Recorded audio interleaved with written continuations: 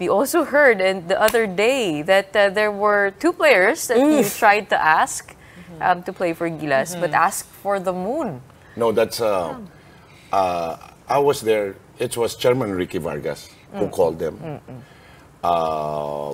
Team ko asked kung nasan sila, ganyan. So, Chairman, kasi actually hindi ko sila kilala. Okay, so Chairman called them.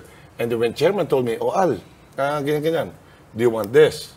Diba? Ganito sabi ni Tim, ganyan. Nung sinabi niya sa akin yung presyo, hindi. Sabi ko, kasi we're creating a team here. Like the 4 of us. Pare-pare tayong player.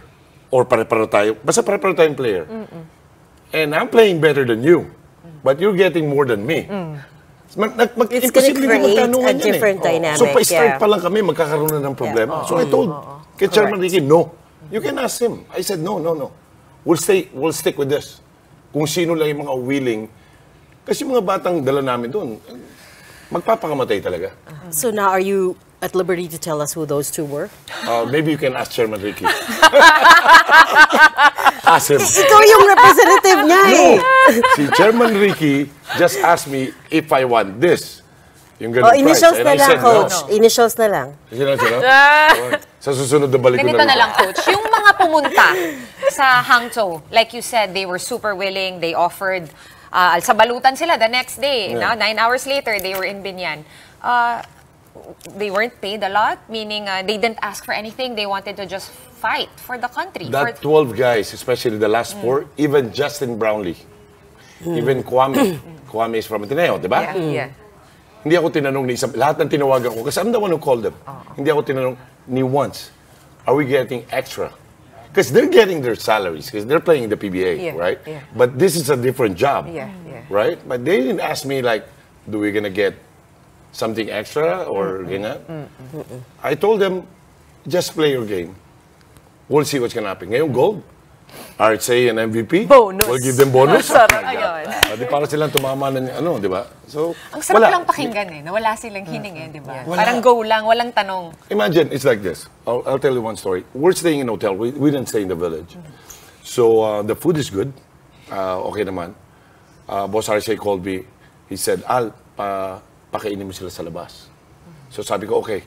So, I look for a steakhouse. Sabi ko, tonight, we're gonna eat out. Palakpakan lahat.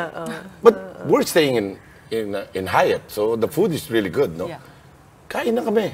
Alam mo naman sa China, bawal yung card mo, hindi pwede. Yung cash. Kailangan your card didn't parang work. mga Paymaya. Doon sila sanay. WeChat. The local apps. You have to have the local apps. It's hard here, ganyan. So, from Guangdong, China, sa brewery ng San Miguel, nagpadala siya ng pera, nagpalipad siya ng tao. Para sa mga players. To where you are? Yes. Okay. So, ano kinain nyo nun? Nakita ko na lang, steak, lobster, everything. Nakita ko na lang, may nakalagay na San Miguel dito sa airport namin. Coach, may kinakwento sa akin si mga correspondent natin sa China na parang medyo pinapahirapan daw yung Philippine team delegation. Ba? Grabe. Okay, I'll tell you one. Because we didn't stay in the village. So we got our own bus. We stayed in a hotel. A very nice hotel. Thank you for the SBP.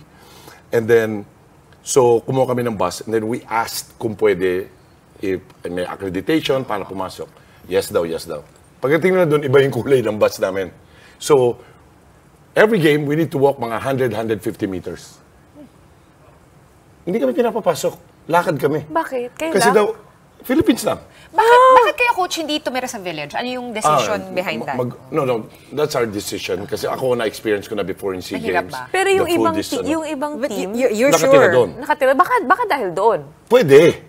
Pero naman, ano naman gagawin namin doon? Magnanakaw kami sa loob? Siyempre, player yung kasama namin, Philippines. Hindi nyo kami papapasukin. Okay. Tanong nyo, bakit? Ito nakakatawa. So we played game 1, game 2, eto na, China kalaban. Lakad pa rin kami. When we beat China, kalaban natin Jordan, bago natin kalaban Jordan, that day, pinapasok kami. Ba't kami pinapasok ng Jordan na kalaban? So did you feel it was was there any other team that felt that way? Or Team Look, Philippines? I got my ID, me and Willie Marshall, the commissioner. So we can stay in the bench. Kasi yun ang usapan namin ni team ko na I'll stay with him, no? Pagdating namin doon, pwede raw kami sa bench. Tinitingnan ID. Pero bawal kami sa dugout. Saan kami pupunta? Pwede kami sa bench, bawal kami sa dugout. Diba? So, away, puro ganun. Coach, are you sure it's not a language barrier thing? Baka na hindi naintindihan I can what you're speak asking. Chinese, Baka you can. Kinakausap mo in Chinese. No, pero hindi talaga ganun ka-fluent. But I can understand what they're pick saying. up. Okay, and you're sure it wasn't a... Yeah, okay. What were the Chinese saying when we were up against They're saying because of the ID daw, it should be colored blue. But it's VIP. So meaning, we can go anywhere. Okay. Ito pa isa nakakatawa. Talagang inaway ko siya, no?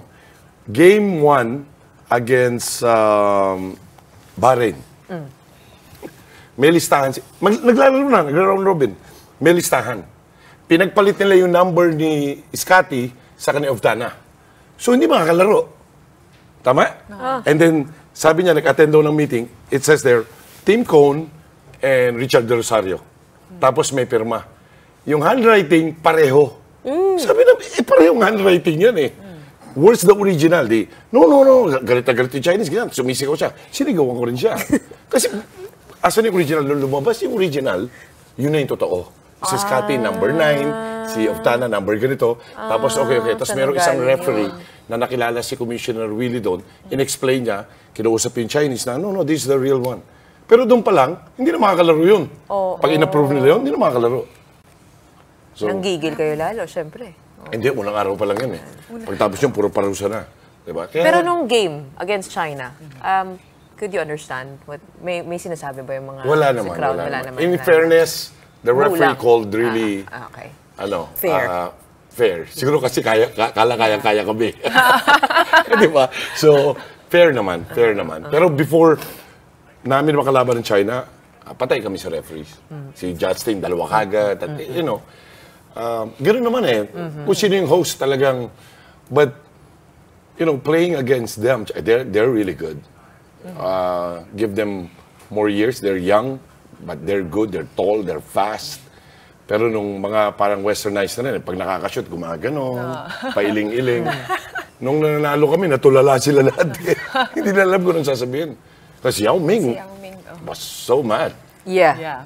We all saw that Tinawag here. ng tamad yata, no? Yeah, remember here, kahit sino magpa-picture na journalist, ayaw niya. Diba? Nung lumakad siya sa harap ko, binati ako. Kasi hindi ko naman siya nakilala, but, you know, magkakasama kami lagi sa Cuba. Kumaway siya sa akin. Sana sabihin ko, ngayon, gusto mo na magpa-picture? Kasi dati hindi nagpapa-picture. Ayaw talaga.